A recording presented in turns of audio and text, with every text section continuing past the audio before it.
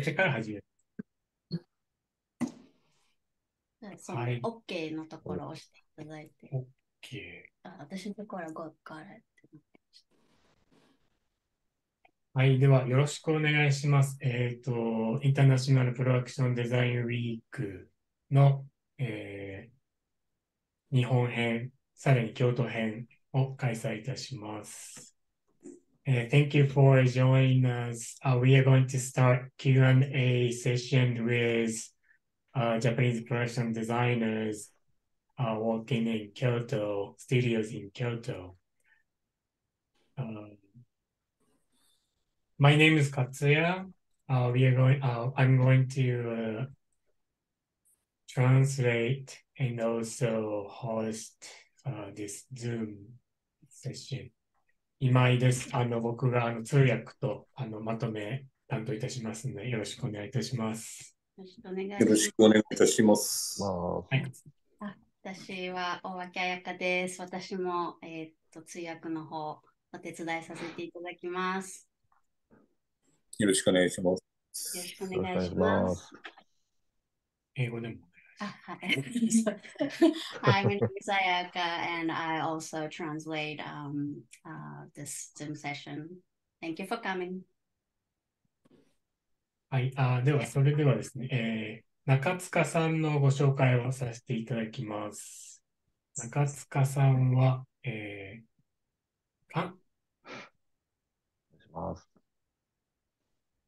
そうですね、いただいているプロフィールをご紹介させていただきます。中塚さんは、東映株式会社に、所属しておりまして、現在、美術ユニット長を担当されております。美術管理として東映作品のほか、京都に来る他社作品も多数担当されております。はい。作品を代表作を挙げていただいているんですが、レッドシャドウ赤影と最近の映画、レジェンド&バタフライを担当されています。と、身代わり中心部。これはまだこれから公開です。そうですね。来年公開です。I'm going to introduce Mr. Nakatsuka.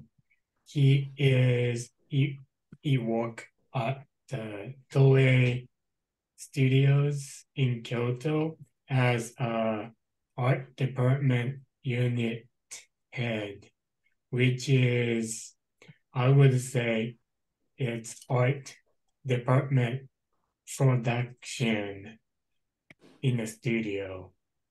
It's like I would say art producer in a studio. And he works at the studio, Toei Studios, and also other studios coming to Kyoto. He works on those projects too. And he did Red Shadow, Akakage. I'm going to share my screen. Red Shadow.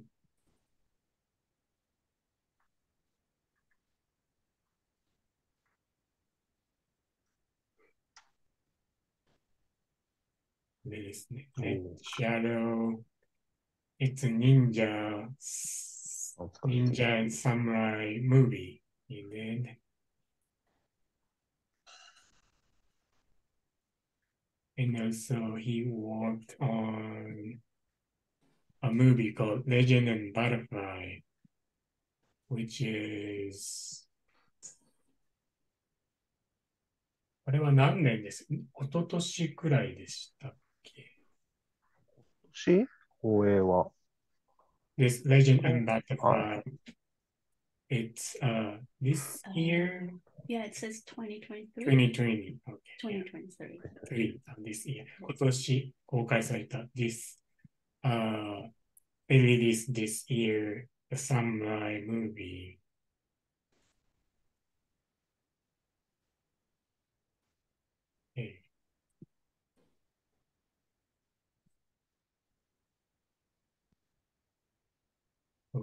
I'm going to introduce Harada さん、Mr. Harada。原田さんのご紹介いたします。原田さんはいただいているプロフィールから、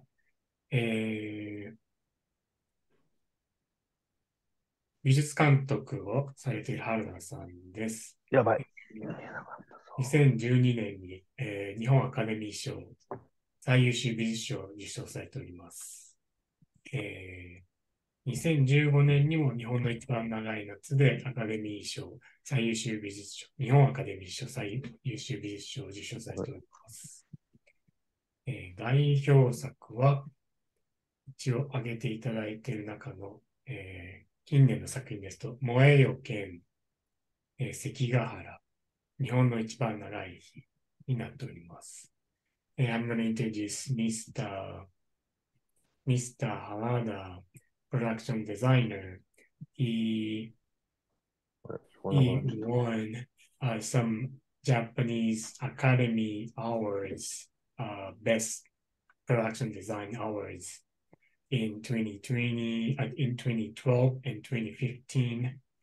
And his movie, I'm going to share. 聞こえなくなっちゃったな。一回聞こえます。します。はい。I'm going to share screen again.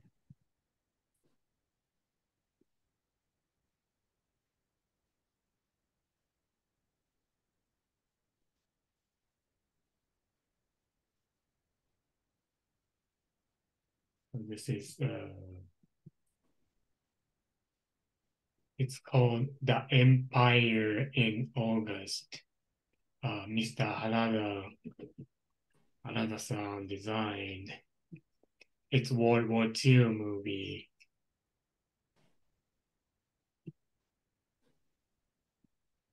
And also, I'm going to share another movie called Sekigahara, which is a samurai movie. It's one of the biggest war in Japan at the samurai era.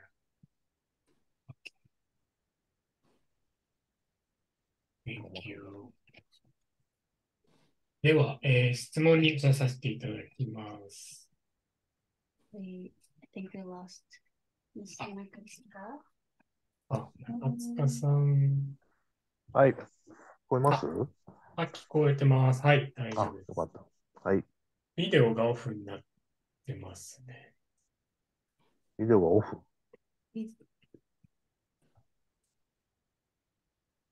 さっきね、映ってたんだ。映りました。ははい。映ってます？い、映りました。はい、それでは。みんなは映ってない。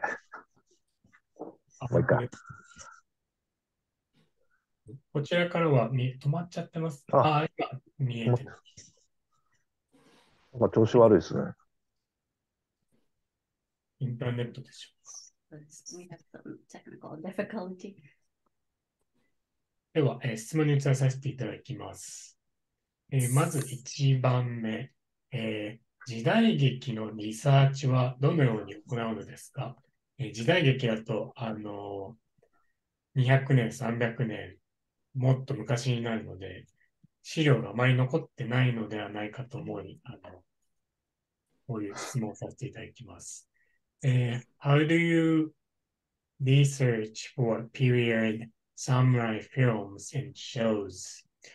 Because it's a long time ago, 200, 300 years ago, and we thought it's really hard to find photos, even there is no photos, some paintings, or we just thought doing research for samurai movies is pretty difficult. ではお願いします。私からいきますか？ではじゃあ、そうですね。はい。まあ、台本をいただきましたら、その書かれた内容の時代の、資料ですね。確かに写真が残ってるものはもう幕末以降になりますけど、それ以前のものに関しても、研究者の方はいろいろいらっしゃいますから、わかりやすい絵など図解入りで示されたような資料も多く出回ってますので、それらの本であるとか、同じような時代を描いた、昔の映画なり、テレビドラマなりの映像が残っているものに関して、そういったものが残っているものは探して、参考になる箇所をピックアップなどしまして、そこら辺参考に、デザインを進めていくようなことになりますけど、あとは京都も古い町ですから、その内容に見合ったような場所があれば、そこをロケハンしたりします。という、普通にごくごく当たり前の作業で、面白くもない答えですけども。じゃあ、あやかさん、ちょっと通訳お願いします。Okay, so after receiving script,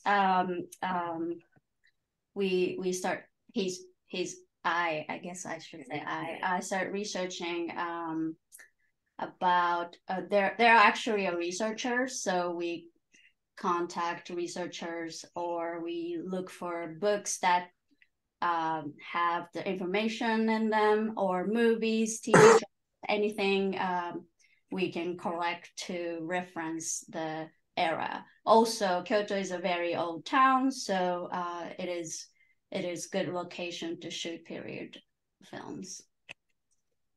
やはり、絵ですか、資料とか本とかに載ってるような絵を見て、絵から写真ではなく、写真はないと思うね。絵を見て、そうですね。大体多く出回ってる、なんとの、その時代の、昔の時代劇なんか見ても、大体こんな感じという、日本人の中では、なんとのぼんやりとイメージできるぐらいの、皆さんが共有しているようなイメージの絵ができるぐらいの、資料が多いとは思うんですけれども、そこら辺をあまり外さないように進めていくようなことでしょうか。So my question was, at that time, there is no photograph, so there's some paintings from that era. So I was curious about, uh, paintings. They use paintings as a reference. Okay. So yeah, we mostly use pictures. And as a Japanese person, we have a kind of a common sense of having an idea of what it's gonna look like. So I guess we use the vast knowledge and experience that we already have. ありがとうございます。中塚さんいかがでしょうか。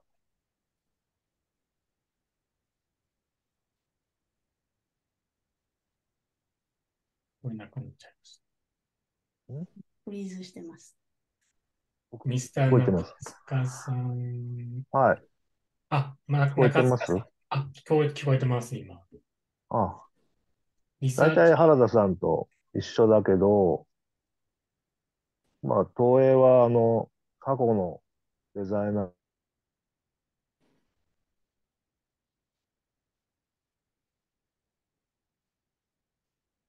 こえてるかな？今聞こえてますよ。もう一度お願いします。過去のデザイナーの図面が残ってるんで、それも参考にします。Same as Mr. Harada, and also I work for Toei Studios, and there are a variety and vast reference documents that previous designers have left it for us. They have like a library in the studio. Right, yes. It's in the video that we posted, I believe. 資料室があるわけですよね。その過去の図面がちゃんと残してあるということですよね。そうですね。あとロケハン写真とかもあ残ってるんで。セットの写真とか。So they have a library at Toei Studios, and they actually have lots of pictures that's documented. Also, like from a location scout, also actual set photos, they archived all those reference in the library, which is very good. Right. Yes. はい。ありがとうございます。では、2問目に移ります。京都と東京では映画制作方法、特に美術部門の働き方に違いはありますか？ Is there a difference in how movies are produced or specifically how art departments operate in Kyoto versus Tokyo? Yes. では、原田さんお願いします。はい。働き方自体はそれほど違いはないとは思ってるんですけれども、まあ、ちょっと僕も東京を離れてもう20年以上になりますから、実はものすごく違ったりするとごめんなさいですけど、京都に来る、この私がベースにしている松竹に来る仕事のほとんどというのが、撮影所のオープンセットなどを利用するような仕事が多いもので、いかにその今ある既存のセットを上手に模様替えするか、そこら辺に力を注ぐことが多いかなと。もちろん必要な新規のセットというのはもちろん立てるんですけれども、その江戸の街並みを作ってあるオープンセットを利用することが多いので、それの模様替えが、それをいかにうまくやるか。周りのロケ場所も含めてですけども、その、京都だったり京都近郊の古い街並みやロケ場所を生かして、それらをうまく会社のオープンセットとうまくつなげたりとか、ここでの仕事はなんかそういうのが多いかなと思います。なるほど。So I believe there are not so much difference between Kyoto and Tokyo way of working as an art department. But I've been in Kyoto, working in Kyoto for 20 years, so I'm not really familiar in Tokyo way anymore. So I can't really speak for that. I work in Shochiku Studio a lot, and we have this Edo period set, which we call it open set, and we use that. We try to use the existing this open set, and of course, if we have to build the new building, then we do. But we try to make an effort to use the existing set and also use the beautiful old town of Kyoto location and connect those. So yeah, that was like a connect existing backlot set to the location. That was kind of modified to connect those two or multiple places to a one set or for one movie is the most important thing they do. Right. Yes.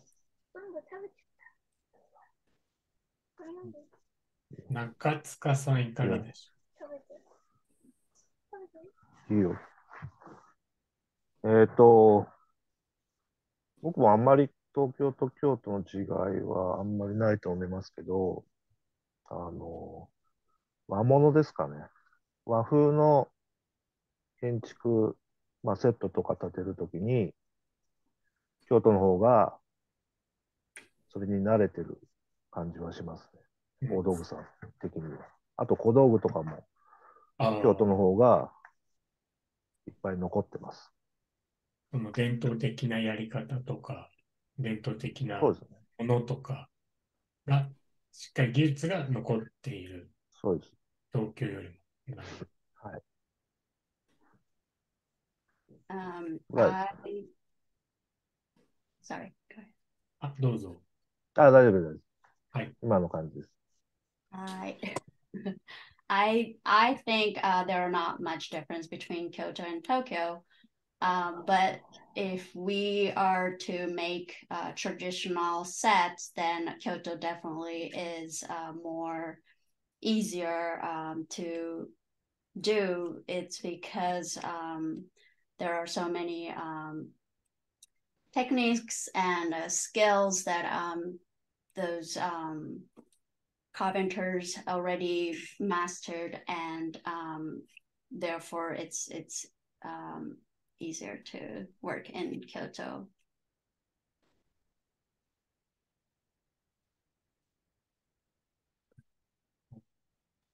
そうですね。京都はやっぱり大きいオープンセットがあるっていうのが大きいんでしょうか。で、やっぱりロケーションも時代劇にそのままとはいかないとは思いますけど、伝えるロケーションが多いというのも東京の違いでしょうか。はい。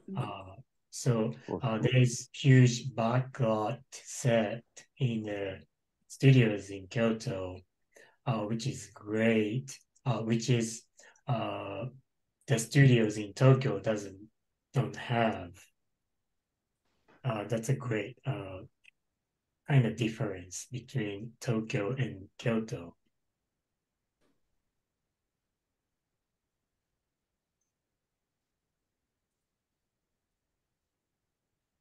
では、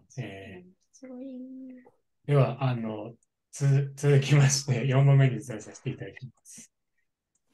時代劇を制作するときに一番好きなところは何ですか？What is your favorite part of working on period samurai films and shows? 時代劇を制作するときに好きなところは何ですか？楽しいところは何でしょうか？はい。まあ、現代劇と違いまして、まあ、その時代を見てきた人などいませんので、まあ、資料が見つからないような案件については、まあ、想像ででっち上げられることですね。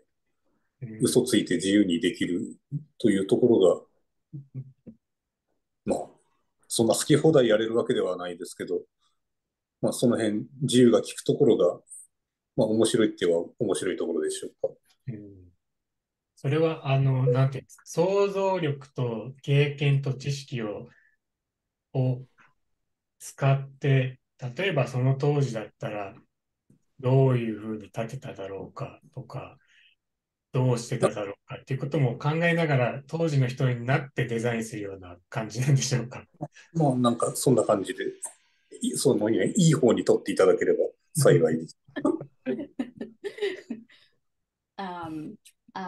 Unlike modern sets, there are no people who there we don't have people that existed in that era anymore. So we have more freedom to create in our own design.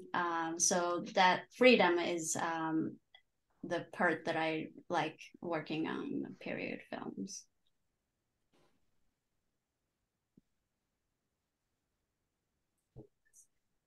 Yeah. I would say that's a kind of method designing. I don't know, like method actor, like, dive into the role as that person. It's like similar to that method design, like designing, trying to imagine being there at the era with the skill and tools and design as a person live there at the age. なんでしょう、そのメソッドアクティングと呼ばれるものがあるじゃないですか。その役に完全に入りきってしまうやり方っていうのがあるんですけれども、24時間もその役の人になりきって、演じるっていうやり方があるんですけど、それにちょっと近いところがあるんじゃないかと思いまして、やっぱりその当時の人になりきって、ある技術と、その当時ある技術と、ある材料と、ある道具で、どうやってそのセットを作るか、というようなことでしょうか。はい、そのように、いい方に取っていただければ。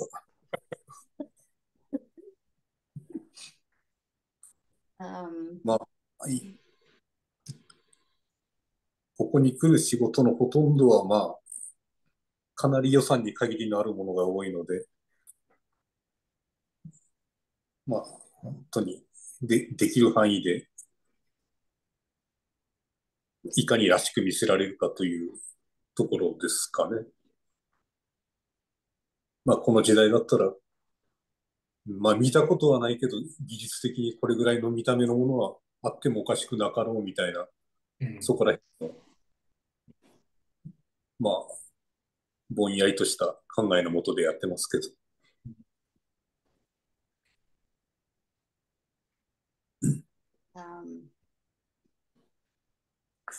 The job that we receive here is usually very limited budget, so we work as much as possible with the limitation we have here, and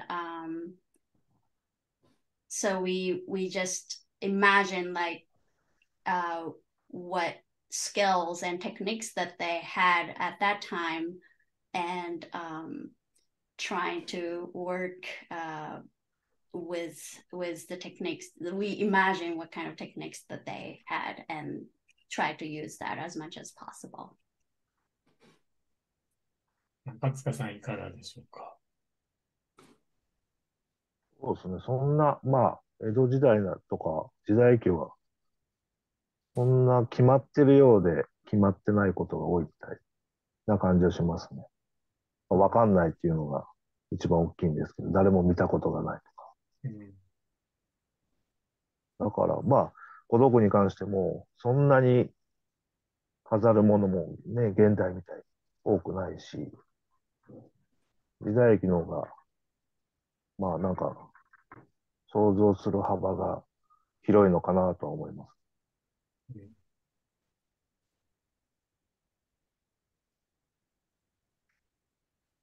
So there are no limit to imagine what they had in period films, period era.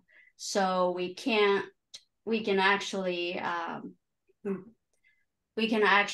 decide what we're gonna use to decorate, and not like modern films. We don't need that much stuff as the modern films, so we just play with the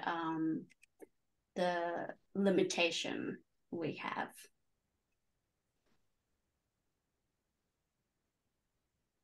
ありがと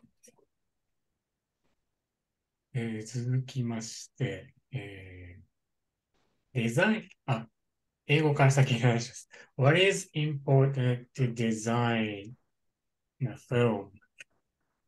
What you would put importance when you design a film? デザインをするときに大切にしていることは何でしょうか。原田さん、お願いします。はい。まあ、先の質問の続きになりますけど、まあ、そうやってでっち上げた嘘をいかに、まあ、らしく自然に見せられるかというところですね。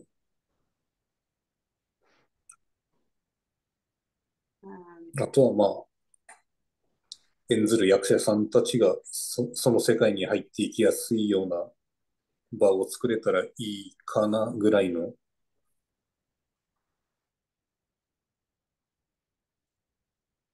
まあ、普段考えることはそれぐらいなことですけど、あとはもう監督から注文が、ここはこうしてほしいというところがあったら、まあ、なるべく可能な限りは監督の意向を組んで、その狙い通りの絵が撮れるような形に持っていきたいとは思っております。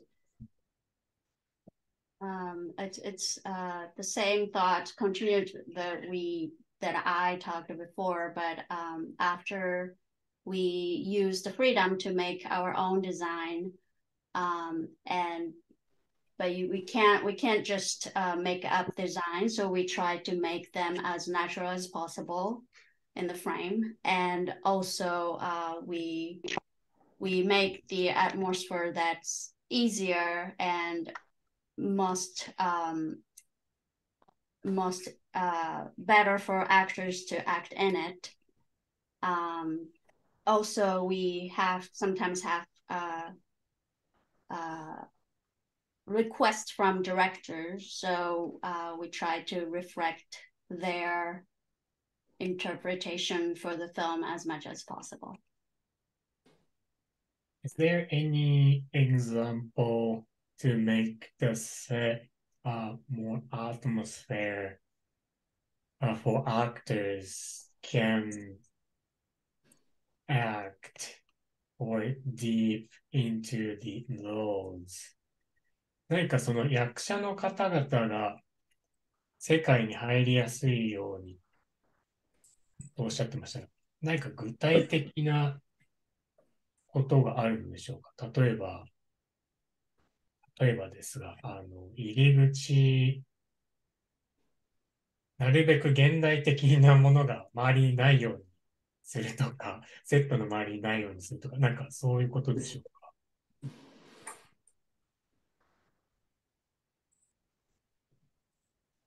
まあ、まあ、入り口はそれほど気にしたことないですけども、まあ、セットに入って、あ、この場面はこういう室内なのね、みたいな、なんか、なんて言いましょうかね。まあ、内容に、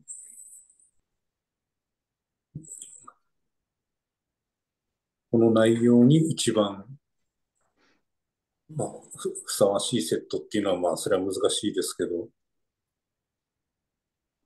まあ、役者の皆さんが違和感なく入っていける、まあ、そのように感じてもらえるセットができたらいいなとは思ってますけど。うん、まあ、うん、どうぞ。So Katya asked what's good for what we think about to make the atmosphere for actors to be easy to act in it. So when they're in set, we try to make we just get along with think about the contents and get along with that set, and I try to make the set for easier for them to we just think about what they need and what they think about when they are in set. Sorry. It's hard to translate. なかなか訳すのが難しいです。すいません。曖昧な。理解できるんですけど。すいません。捉えどころもない。いえいえ、ありがとうございます。後でちゃんと編集した。Yeah, it's like an abstract thinking about Yes. designing, so it's really hard to explain, even in Japanese. ありがとうございます。そうですね。難しい。中塚さんはいかがでしょうか？大切にしていることはありますか？僕らはどうだろう。まあ、その、背景が、僕らの仕事は背景なんで、まあ、馴染むように、目立つとこがないように、違和感がないように、ぐらいですかね。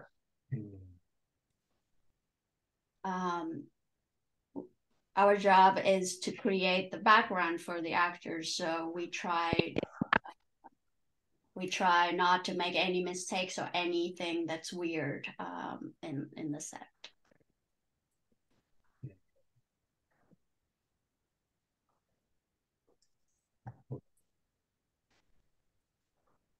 ただ、たまに、なんでしょう。例えばですけど、桜みたいな、セットがすごい主張しているような映画とか、レッドシャドウとかは、どちらかというと、わかんないです。もうちょっとすみません、見てないんですけど、どちらかというと、そっち系かなと思うんですけど、そういう場合の映画はどうでしょう？いや、そういうケレン味が必要な内容であれば、それはもちろんそういう狙いのもとに作ると思いますけども、普段の普通の、時代劇、そこまでそういったものが要求されないようなものは、長塚さんも話されてたように、なるべく自然に馴染むように、悪目立ちしないようなうん。ものにしてますね。うん。絵的にポイントとなるようなところは、和室だったら床の間とか、そういう、その、メインとなる場所はもちろん作りますけど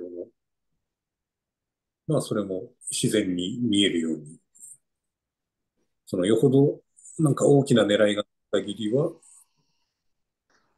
もう狙ったようにそこだけ目立ってるようなセットっていうのは、あんまり好きでないと言いますか。うん。うん。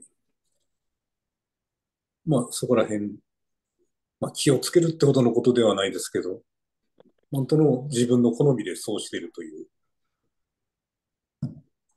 そういうことが多いです。なるIn terms of the film, that's actually art set design is very vivid and strong appearance. We of course can build that kind of set as well, but for me, I prefer to have the room as natural as possible, normal as possible for the period film. He said, he mentioned Tokonoma, which is, I'm going to share the photos. Tokonoma is, it's hard to tell, something like a space or a room in that room. It's like a shelf, but we decorate. We call it Tokonoma. So he made it a little bit special, a little bit eye-catching, but not too much. Just like as natural as possible. はい。ありがとうございます。続きまして。What is your favorite film or show you worked on and why? 過去に携わった作品でお気に入りの作品はありますか？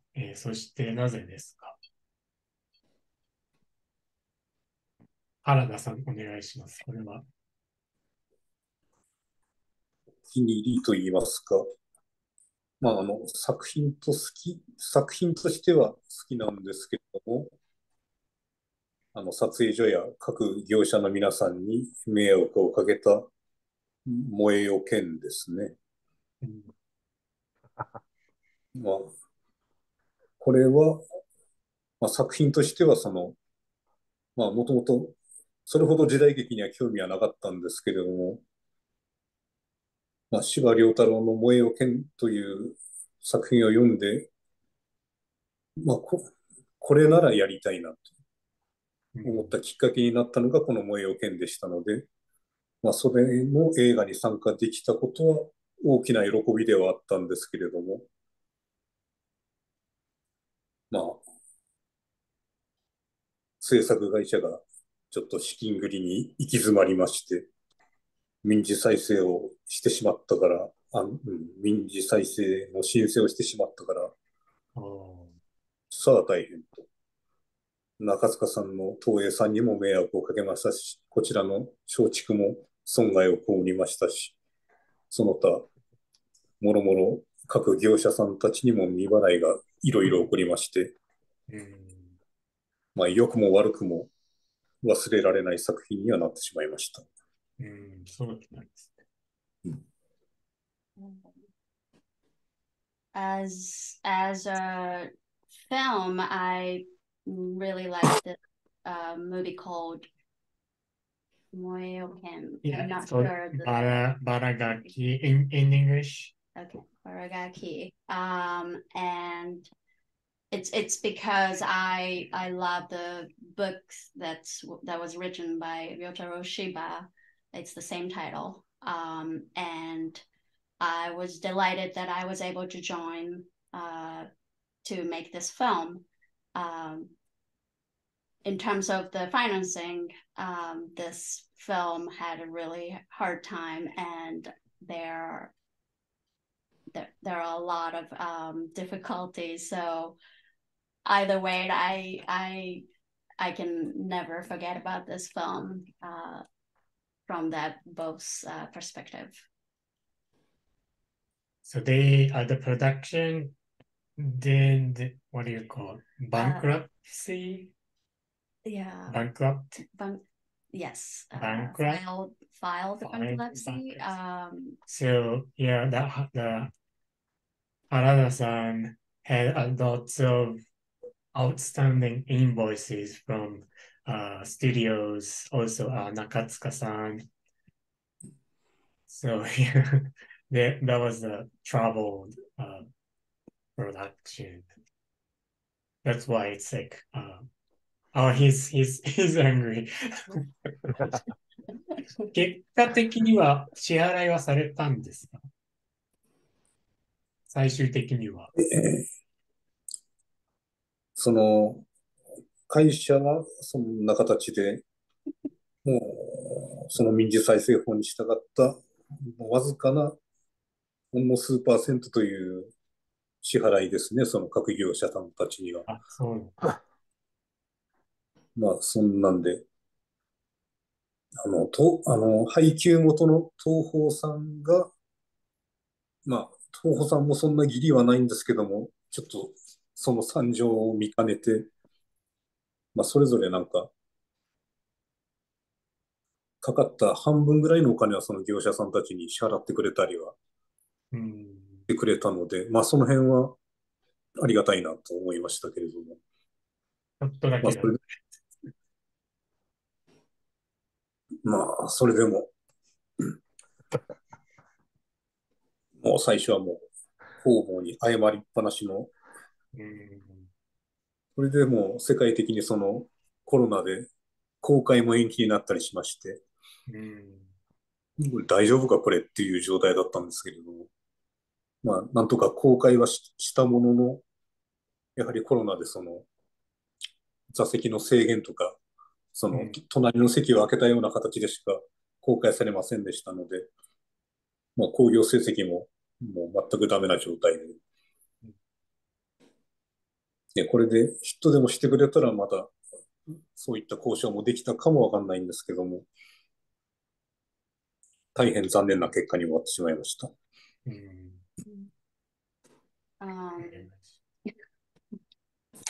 Hofer was the distribution yes. company. Distributor Tofu actually helped us pay for the cost, almost like half of it. But we had to apologize to every Vendors. yes. And also pandemic hit, so we couldn't. There was a complication that we were worried that we might not be able to distribute, but once we did, we also had to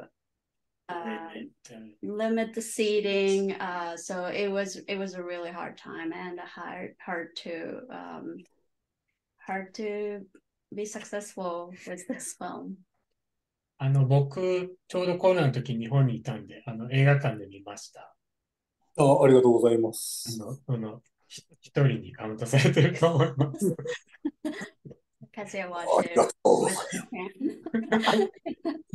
Japan. 僕の1500円が助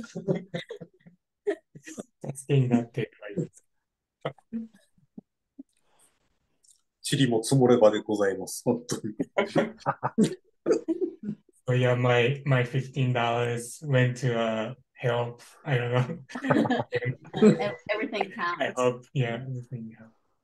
中塚さんいかがでしょうか？お気に入りの作品ございますか？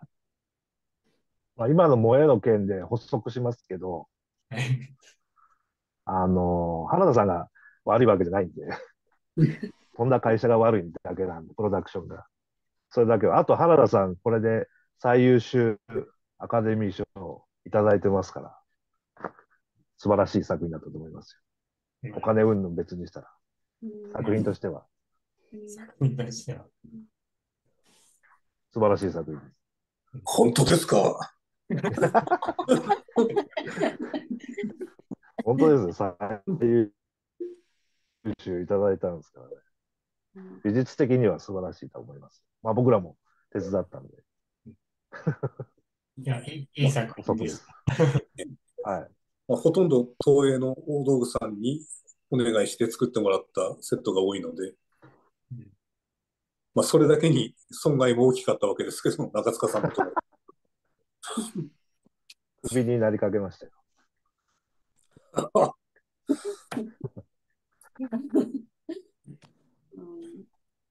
く考えたら僕一番赤字出したかもしれないですね。いや、生涯と言いますか、今までですか。今までで 2番目かな。2番目。どうぞでは。I'd like to add what Mr. Harada said. It's not Harada's fault, and as a film, it was amazing, and it was a really good film, and Mr. Harada got an award of Japanese Academy Awards for the best production design. Yes, so it's technically. Technique wise and film wise, it was a great film, and but as I think about it now, I almost got fired, and it was the second to most loss that I've ever experienced. What was the most? ちなみに一番赤字を出してしまったのはどれですか？言えません。ここでは言えない感じです。まあ今現在やってるやつもやばいですけどね。あ、そうなんです。撮影中なんで。それも今。泣いてるところで。あくびが。No. Actually, the project that I'm working on right now, it might be the most loss that we might get. We'll see.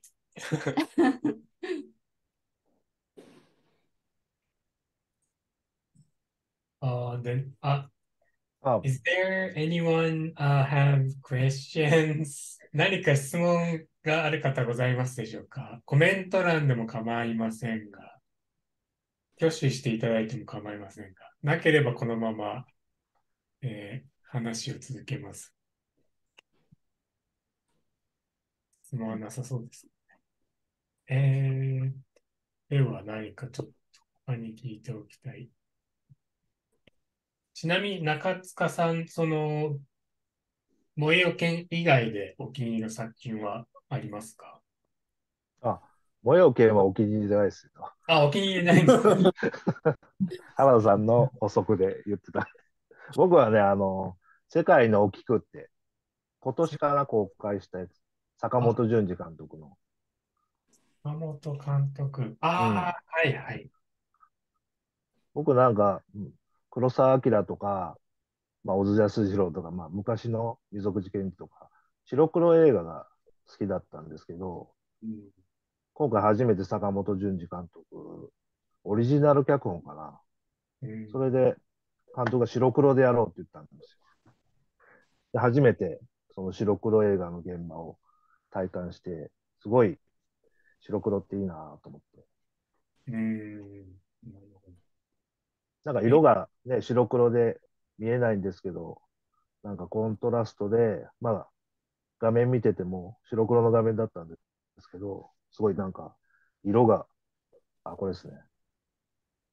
この衣うん、装でもなんか色が見えてくるような感じがして、なるほど。白黒映画いいっすね、みたいな感じでしたね。うん。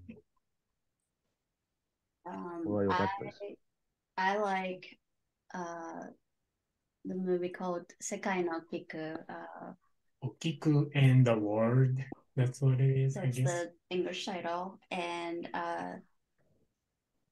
it's the director Junji Sakamoto, his original script, and we shot in black and white.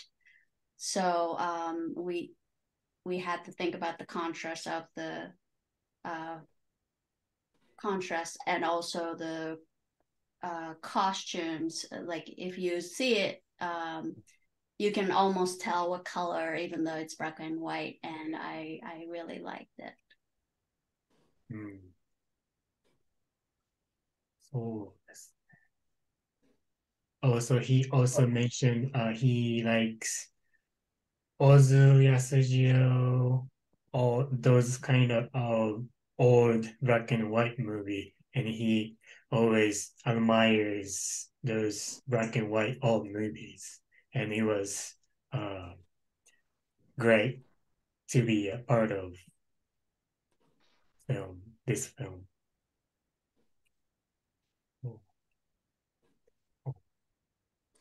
面白そうです。僕もニュースは見てましたが、実際には拝見してないんですが。いいですよ。うん。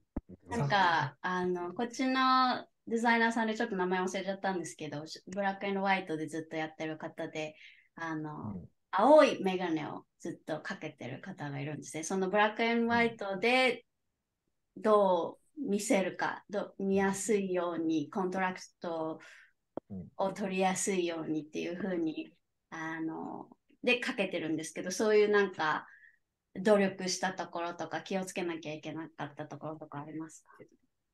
逆にね、美術は、にゃお。すいません。美術はね、白黒の方が、見えない、見えちゃいけないとこがぼやけるんで、時代劇は白黒がすごい便利だなと思いましたね。うん、楽ですね。I asked if there were anything that he has to really careful about to working on Bracken films, and he said it was actually more convenient than any color films that we can hide what we don't want to show as an art department. 松竹さんのオープンも使ってるんで、東映と松竹がコラボした感じの映画になってますね。We worked with Shochiku. We are as in Toei, and we worked with Shochiku Studio, and we used both sets. It was a good collaboration. なるほあと、おワイヤか。おワイヤって言って、なんだろう。簡単に言ったら、トイレの汚物を、取るっていうのかど。な。SDGs 的な江戸時代。ああ、そういう汚物でも循環してるんだぞって映画だったんで、その話の方も面白かったです。それはあと、堆肥として畑にまくとかそういうことですか？そうです、そうです。ああ、お金をもらって、お金を払って、みたいな。美術的にはね、そのトイレの中のものを作らなきゃいけなかったんで、すごい大変でしたけどね。何で作ったんですか？段ボールですね、メインは。段ボールをお湯で溶かして、で攪拌機で混ぜて、でちょっと色を足して、うんこっぽい。うんこって言っちゃいましたけど。もう大量に作りました、大量に。役者さんにつける部分は、大豆ミートとかを利用して、食べれる感じにしました。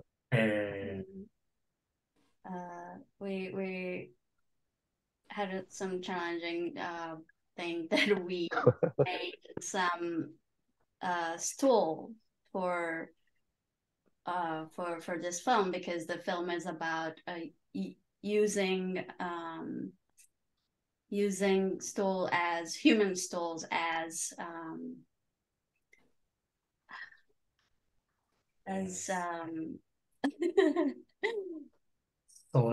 soil. Yes, correct. Compost soils. We used cardboard box with water and made a lot of them. And for actors, we used soybeans so that it's okay for them to touch and deal with it. ありがとうございます。では、お時間が来ましたので、以上にさせていただきますが、ありがとうございました。すいません。すごい終わり方。On that now, すいません、原田さん。いえいえ。ありがとうございました。Thank you very much for talking to us, answering the questions, and it was great to know what do you do in Kyoto, how you design films in Kyoto, and thank you very much. ありがとうございました。京都のお話が聞けて楽しかったです。もし、これ YouTube にもアップされるので、もしかしたら、なんて言うんでしょう。僕らの方に連絡が来るかもしれないんですね。その海外の美術の方から。例えば、京都に行きたいんだけど、撮影所見せてもらえないかとか、たまにそういう問い合わせが来るんですけど、もしそういうのがあった場合、よろしいですか？ありがとうございます。